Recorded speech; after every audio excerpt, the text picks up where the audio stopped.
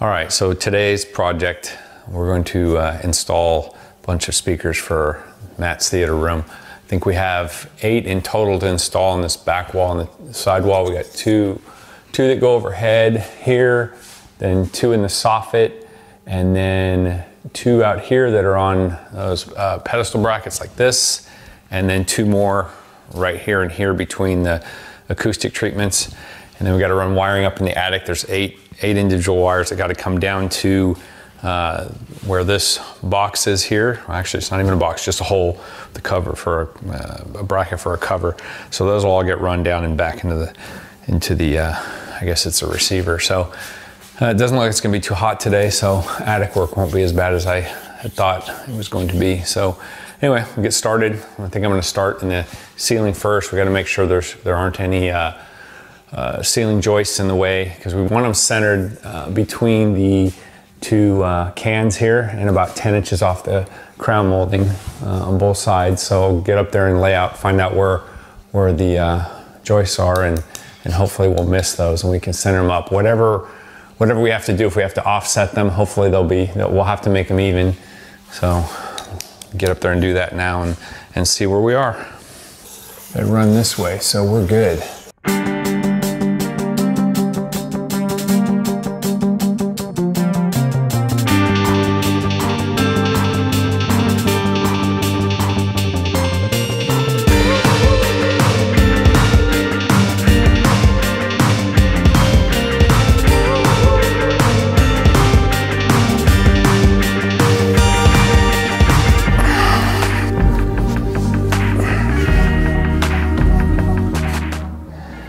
These tools and no. So what I have to do is I'm gonna go upstairs. There's some blocking on the soffit, and we're gonna end up staying just to the edge of the blocking. So I'm gonna poke this through from the attic side so I can see it down below, and I'll lay out off of this, and then I'll just patch that little tiny hole. See how that came out? Pretty cool, huh? New stairs. Yeah, electric stairs now.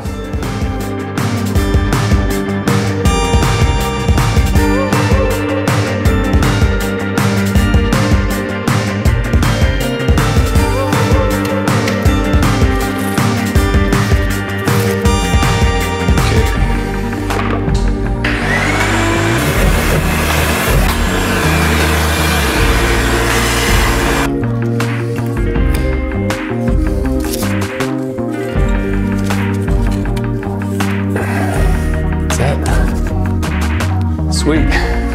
Dang it. They put a hole, X marks the spot. It's not in the middle. Son of a gun.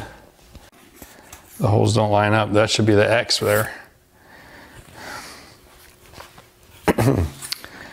Well, 3 7/8 that way. That way it's 4 5/16.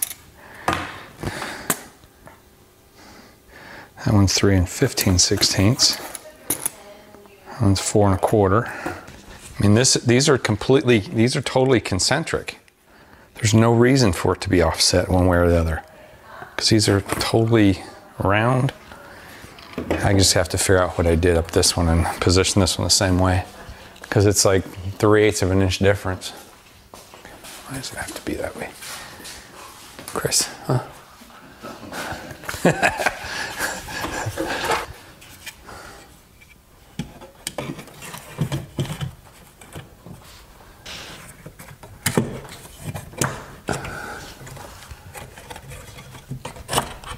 64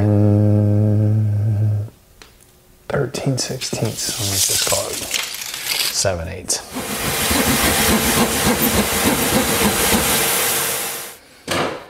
It's yeah, it's just a strong back is what it is. It's keep the trusses from tipping.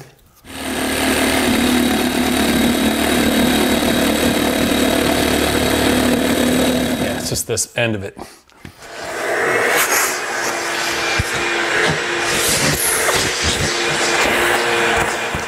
All you do is you flip these outward, drywall will be here, and you just push down that. And then to release them, you pick up on this, up, flip them out of the way. Super nice. Yeah, and look how they have the keyholes. They're pointing opposite directions. Oh no. What is that? How's that supposed to work? You gotta put it in after. Why put keyholes?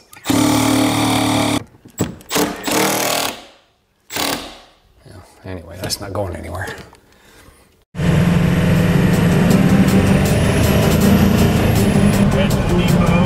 Yep.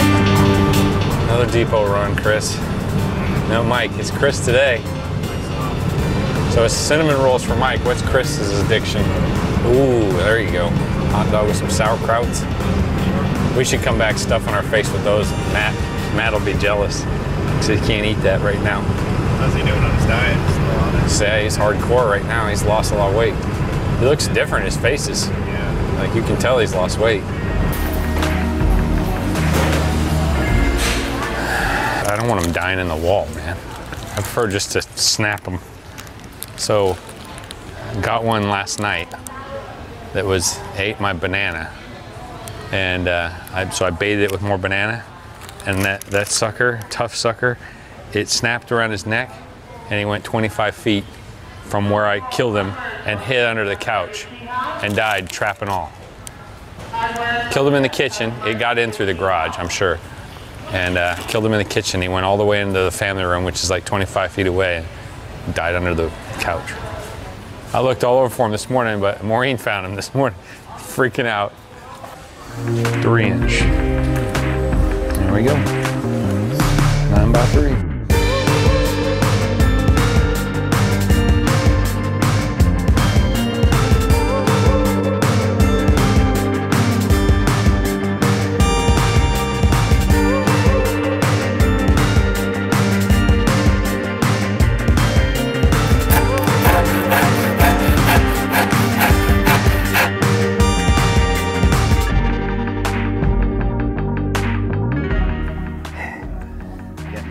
Dude, look at my arm. Soaked. Yeah. What?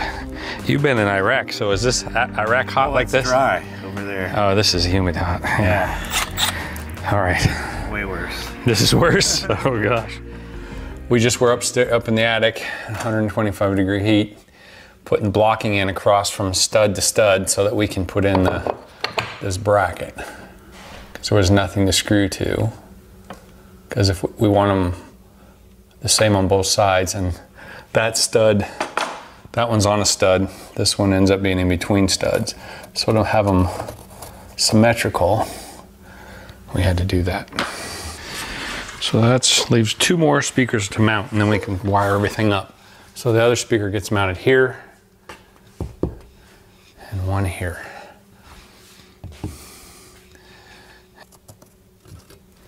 Okay.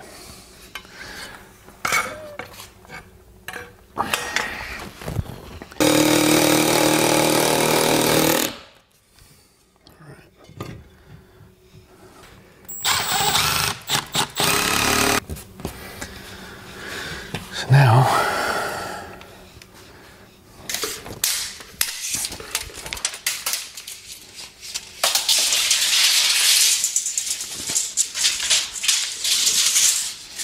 six, that's 37 plus 3, so 40 feet. Matt's got it figured out. That's about right, 40 feet.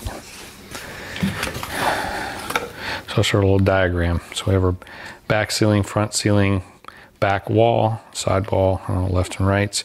So I'm marking the wires. I'll write on the wire which number is which. So when it comes down here, he'll know which channel's which set of speakers is which. 31 feet times 2, that's 62, plus another 60. That's 122 minus 2, so that's 120, plus 80, that's 200, plus 72, so 272 feet. How much did you buy? 300 feet? It's 500. Oh, okay, so we're good. You want to make left and rights the same, yeah. So yeah, that's what I'm doing. So they're all 31s. These are 29s. These are 40s. These are 36s. So these are 29 feet. Okay.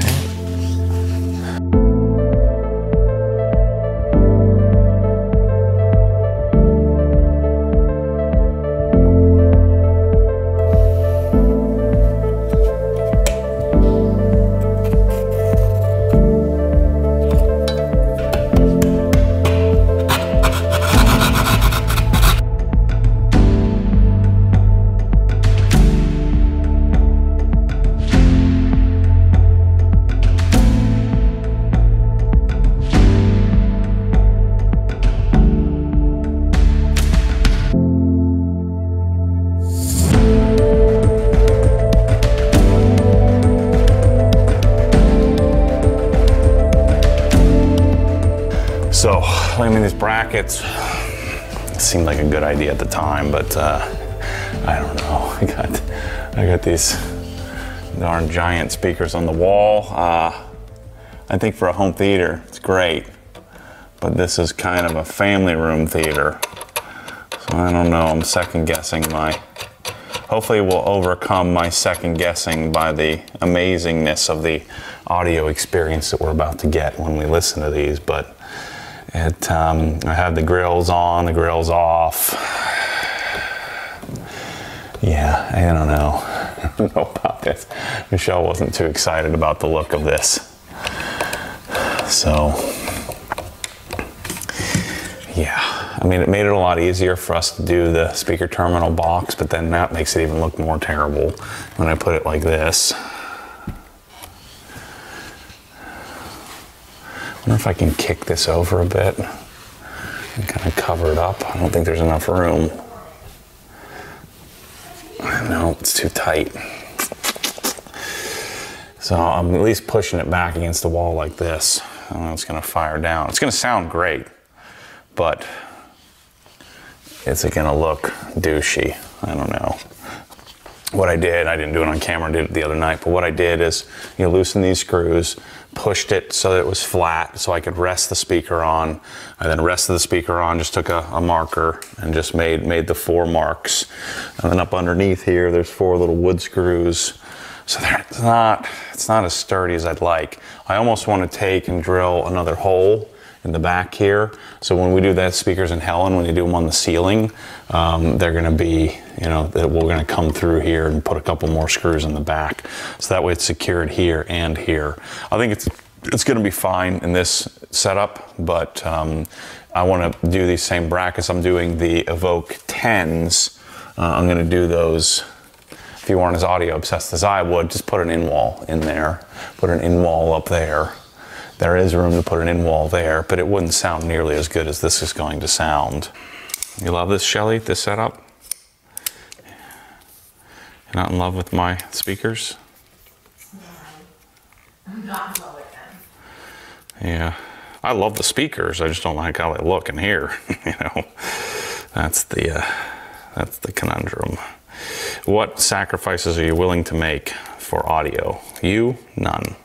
Me, some. I'm not sure if I'm willing to make this much of a sacrifice. So you're still gonna go through with it and then decide? Yeah, if I'm in love, like 2 weeks you're gonna be coming up with a new idea? Yeah, but that's part of the fun. Let me guess, you're gonna rip holes in the wall and put them through so they'll be flush. Yeah. Just kidding. Well, not these, but different. No, I was kidding. You envision things. You got to be willing to make mistakes. I don't think this is a mistake. It's just a question of when I get the couch together and I get everything, all the walls touched up and stuff, Yeah. how does it look and feel? And then, of course, most importantly, how does it sound? So I'm going to do 4 of these puppies. One for the back and side surrounds, and one for the Atmos overhead.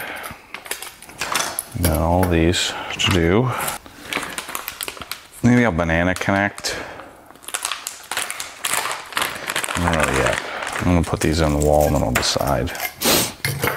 Surround back, right,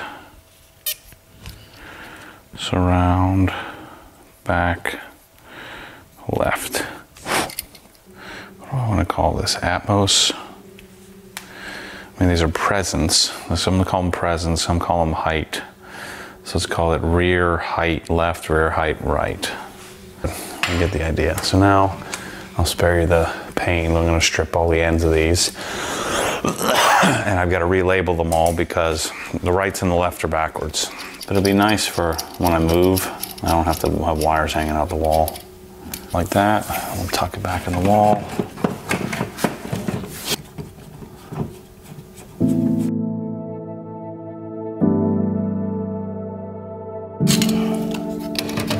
Yeah, that's pretty right there.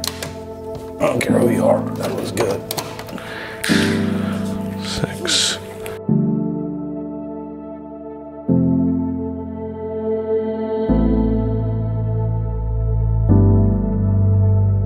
This is the Phoenix connector. And so what we're going to do is put these on the end of these wires, like this. And so this Phoenix connector plugs into the back of the CI rated amplifier.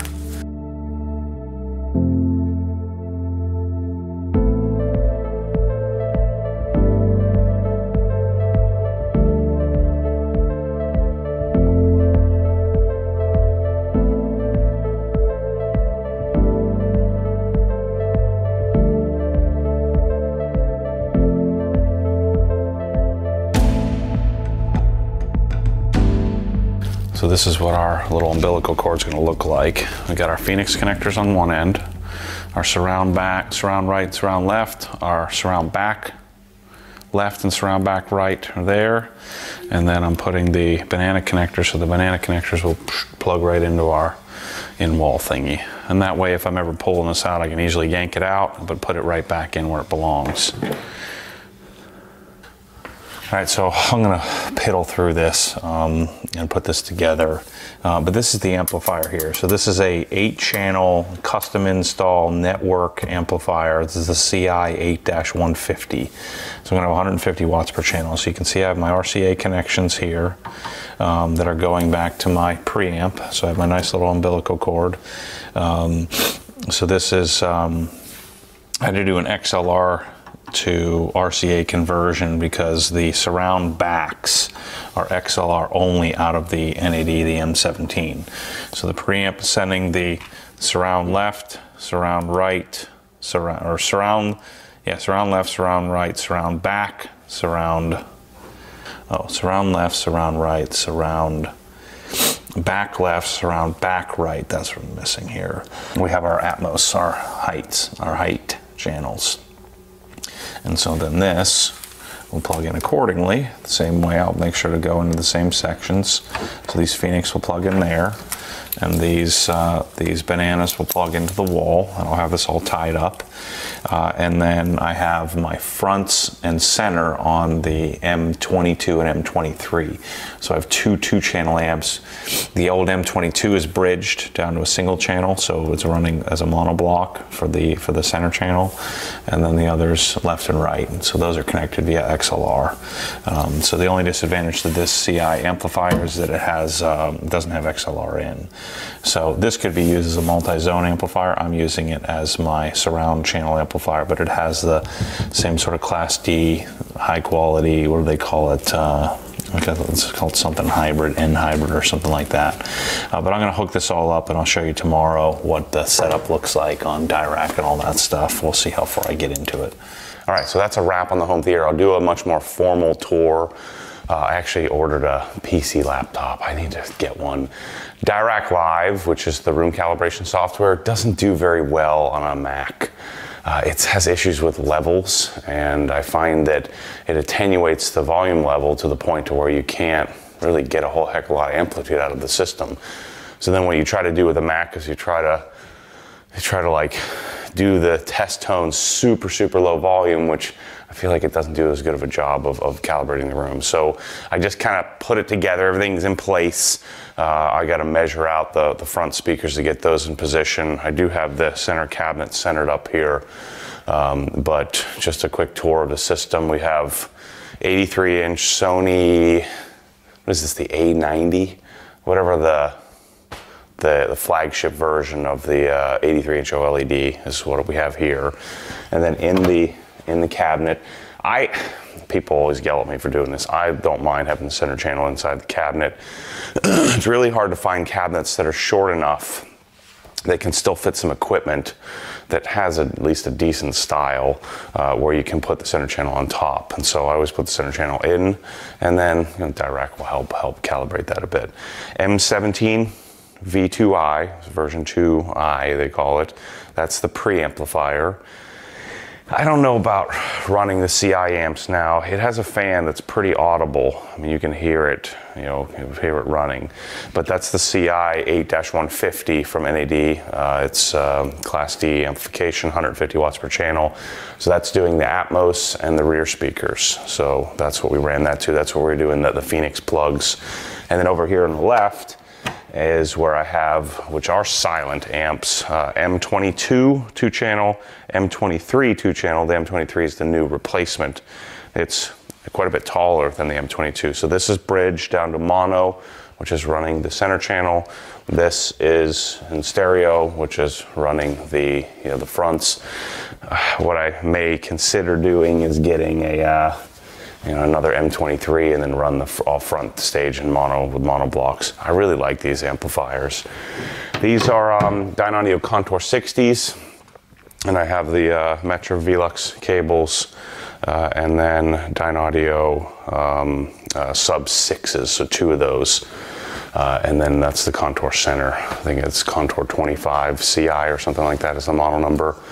I wanted to get the fronts in the same black, gray ash finish, but they have discontinued it. They just weren't able to get it. And so I had ordered and waited. Said, you know what, just send me some gloss black. And then my mad scientist creation, it looks, this is a home theater setup, not a family room setup. But, you make do with what you got. And so these are gloss white Evoke 20s for the back surround and side surround, and then S4C 65s in the ceiling for Atmos, which of course the in-ceiling ones don't do a whole heck of a lot. Now, the only thing left in here, I've got to touch up the paint and then maybe mess with how the wiring looks. I don't love how that looks there, and I kind of change the position of that speaker a little bit. It's a little turn in a little bit here. And then the whole room has GIK acoustics. So these are I forget what they call this version of it, but these are the monster bass traps. Those rears are monster bass traps with a scatter plate on it, so that it doesn't destroy the room and make it super dead. I guess the room can't be dead with a giant window here and a giant opening there. And then we have the corner soffits going up, whenever that 10 feet, something like that. So the room sounds pretty good. It's a nice setup. And I'll do some, maybe I'll want to do the direct calibration. I'll probably set up the camera. I just sent a message to my friend Jason Dustle. The TV's broken in. You want to wait about 100 hours before you do ISF calibration. We're going to have him come out and ISF calibrate it. And then my home theater's done. Nice little setup that'll hold me over until someday I build my theater office that I'm going to set up. And then I also have the house up in the mountains that will have a more dedicated room. I don't like projectors. I tried that in my last house. I hated it. No projectors. I like a big TV and a nice comfy couch. No theater seating, any of that junk. And so this room is actually pretty comfortable. I like how it's set up. Even though it's right in the middle of the house, it turned out pretty nice. So I'll do some demo stuff for you in a follow-up video. I know some of you would get real cranky about this. I'm not sure why you'd want to demo on camera with compression on YouTube with a microphone, but I don't know, people seem to like that kind of stuff. We'll find something to play, maybe just demonetize that video. So anyway, thanks for watching. My house is coming together, and we get this place put together. Just time to sell it and go do another one. See you soon.